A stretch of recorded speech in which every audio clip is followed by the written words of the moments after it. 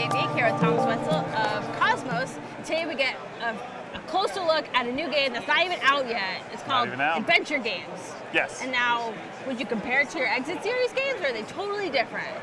I would compare that, but they are pretty different. Okay. Yeah. So tell me a little bit more, because I don't know anything about this. All right. Yeah, so the adventure games are similar to the Exit games in that they have some riddles.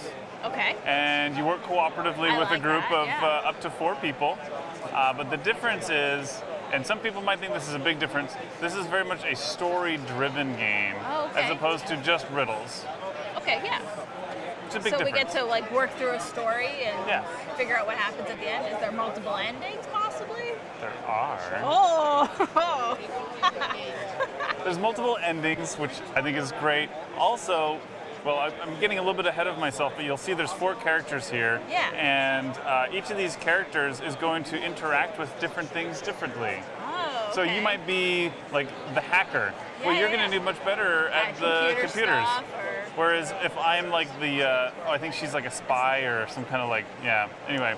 She's probably good at manipulating like the night watchman, but not very good at working the computers. All of these things are very like integrated into the game. It comes with a nice thick book. Nice, and you use this book to like help uncover. Yeah. So, and you have a deck of cards, it seems. Yeah, the way that it works very broadly is that if I say I'm the spy, and I want to visit this portrait. Maybe I want to go check out the portrait. Yeah. There's a number next to the portrait. It says 101. 101. I open the book to entry 101 and read that. And read that. Sometimes that'll give you another thing. Like maybe you found something when you were looking at it. Behind the picture, perhaps? Perhaps. Oh.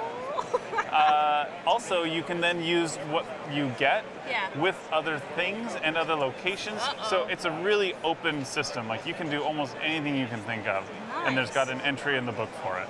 Well, that's really exciting. It's very cool. Obviously this isn't even in English, it's so new. Yeah. So when can us English speakers, readers, get an English copy?